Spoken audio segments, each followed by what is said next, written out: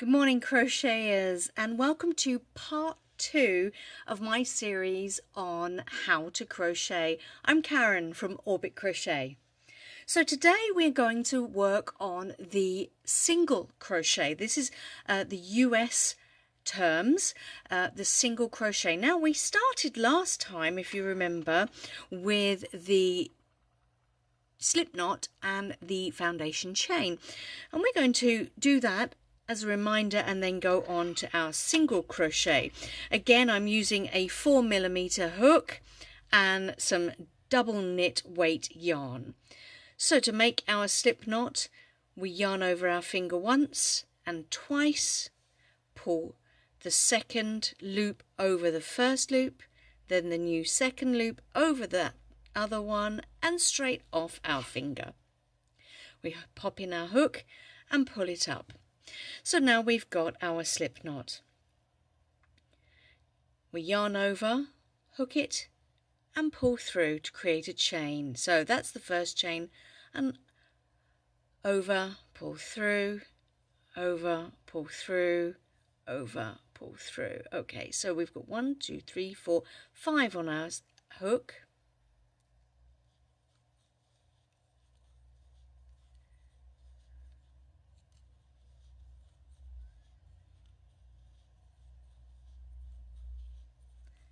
So that's 15 there. We've got a chain of 15. And as you can see there, you've got a couple of lumps and V shapes going on. And in these lumps and V shapes are where we will place our stitches.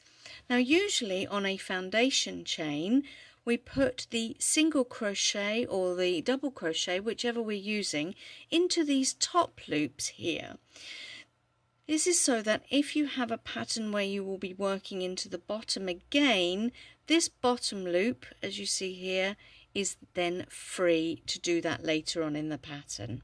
Okay, so unless your pattern says otherwise, we usually work in these top ones. Now, when we work on our second row, we usually turn, but this is not the second row, this is the foundation.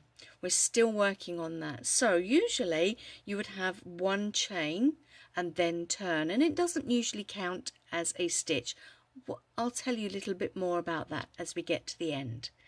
But what we're going to do is we're going to go into the second chain from the hook.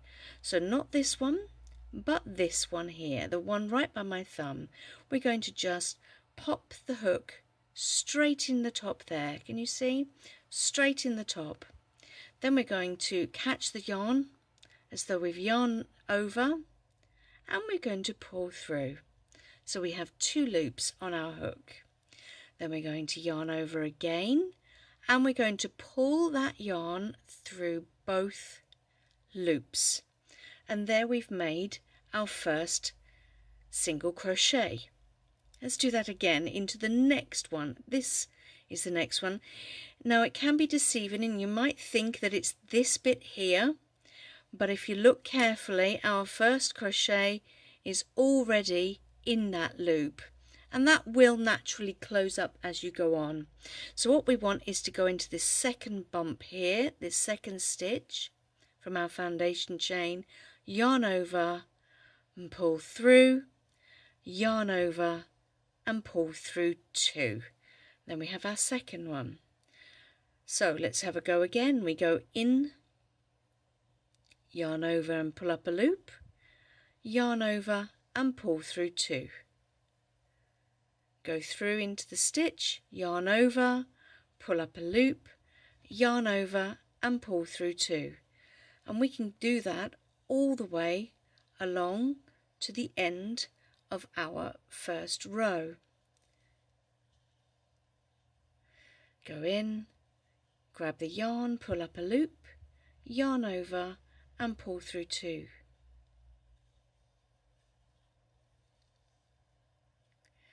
Go in, pull up a loop, yarn over and pull through 2.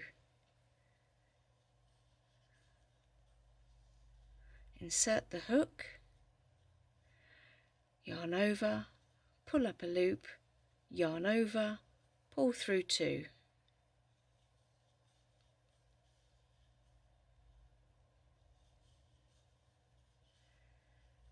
And then the final one in here, it doesn't look like a stitch, but it is right there on the end. Can you see that little bit there? That's still a stitch. Oops, I missed it. In we go. Yarn over, pull up a loop, yarn over again, and pull through the last one. Let me just pull up a bit of yarn so we don't lose it. Now there we've got our first row of single crochet. Now we can count these to see how many we've got. You can either count the stitches at the top. Let me just point to that with the hook.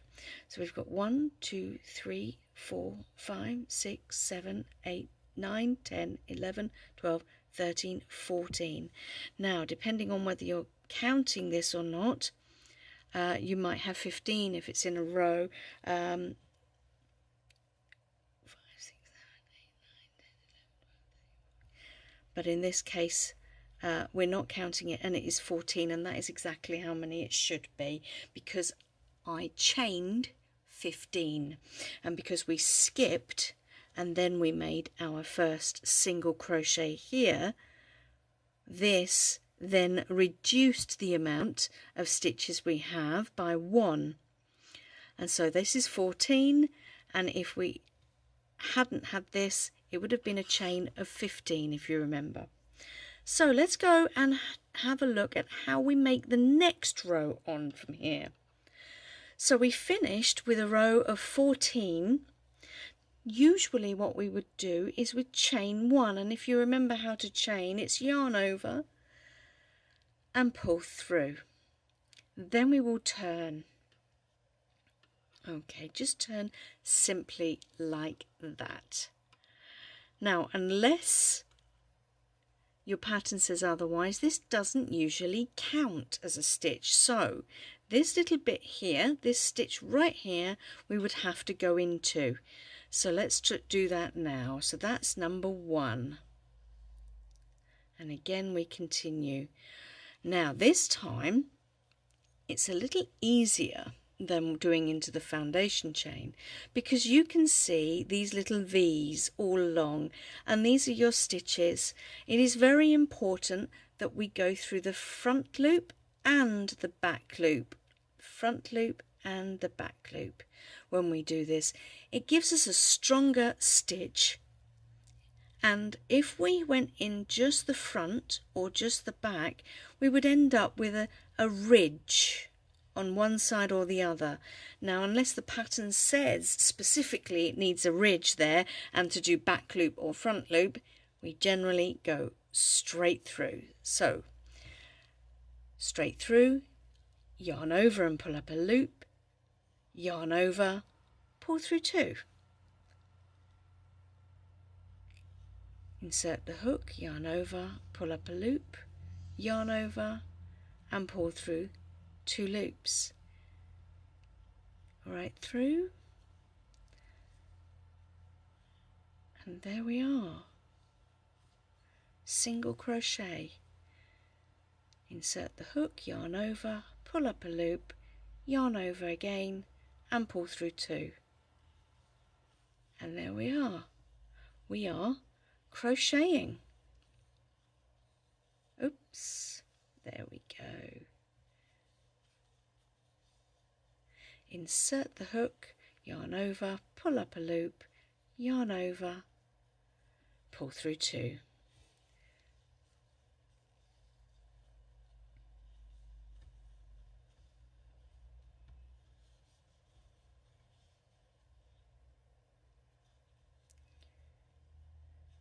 Oops. And again, right at the end, sometimes they're a little tricky on the very end there. And you should have the same amount of stitches. So this is one side and this is, oops, the other side. There we go. Now that's a single crochet. Next time we're going to be looking at the double crochet, which gives us a taller stitch, and we're going to continue it from here. Okay, so until then, keep practicing and happy crocheting.